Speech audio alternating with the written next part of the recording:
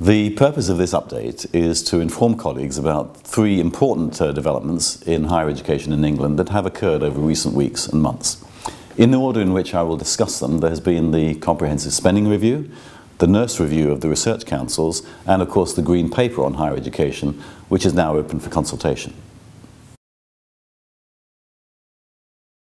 The Comprehensive Spending Review then, first of all, of course revealed significant cuts in government expenditure.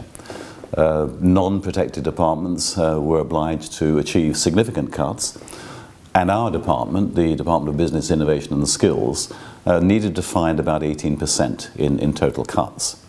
Now, much of this has been found by converting student maintenance grants to loans. We're acutely aware of the fact that this has a significant impact on the students that come to Queen Mary. And we're very acutely aware also of the hardship that that will impose in building up still further student indebtedness. One of the implications of finding the savings in this way has been that cuts in other areas have been less severe than we once feared. Now, that doesn't mean there have been no cuts at all. So, for example, there has been a significant cut in teaching support funding. We don't know yet the implications of that, how that will be distributed between different programs. We do know also there will be a significant cut to the Student Opportunities Fund. But we know also that support for research is flat in real terms, and that's an improvement on the flat settlements in cash terms that have applied in recent years. So that is to be welcomed. We also welcome the possibility of applying for significant capital funding, but this of course represents a significant challenge to us and other universities. We have to get our arguments organised and appropriate bids formulated, and we will know the details of how we're obliged to do that in due course. Turning now to the Nurse Review of the Research Councils. This is named after Sir Paul Nurse, who chaired the review body. They have made a number of recommendations concerning the organisation of the research councils and how they interact with respect to coverage of research support across all academic areas. And the proposal is that there should be a body called Research UK, which is in fact the accountable body to government, and that will encompass coverage of all the existing research councils.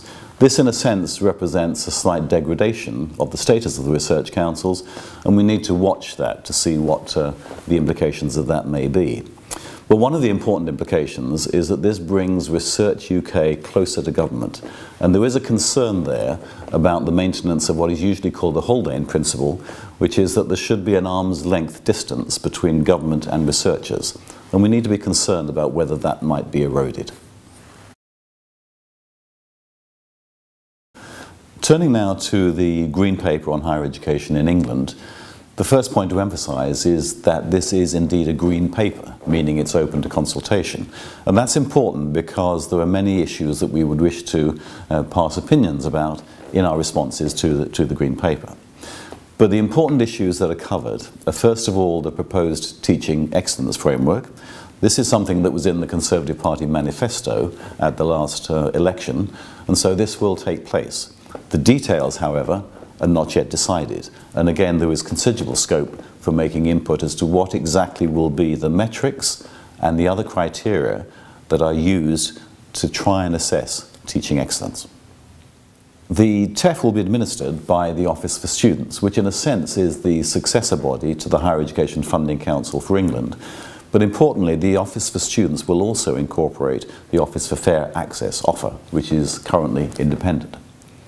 What is striking about the proposals is the very clear separation between research activities in universities, covered by Research UK, and teaching activities covered by the Office for Students. This is an important new proposed development because, of course, previously HEFCE has been able to take a holistic view of the health, academic and financial of institutions, covering all aspects of their activities. So I have a concern, which we will certainly reflect in our responses to the Green Paper, about who is going to take that overview of the health of individual institutions. In particular with research, there is a question mark over who will conduct the next research excellence framework, and indeed who will disperse the funding, so-called QR funding, which is distributed on the basis of the results of the REF. Once again, we are dealing with proposals here that are in a green paper and therefore open to consultation. And we will certainly be making a detailed response to the green paper as Queen Mary University of London. Our response is being formulated, of course, by the Queen Mary Senior Executive, but I very much welcome any input that colleagues have, either personally or, for example, through Senate, to inform the response that we make. Bear in mind also that we have additional opportunities to influence the green paper, thinking in particular about Universities UK, who will be in close engagement with the government in this area, and also the Russell Group, which provides us a second channel to influence the way things develop in higher education in England.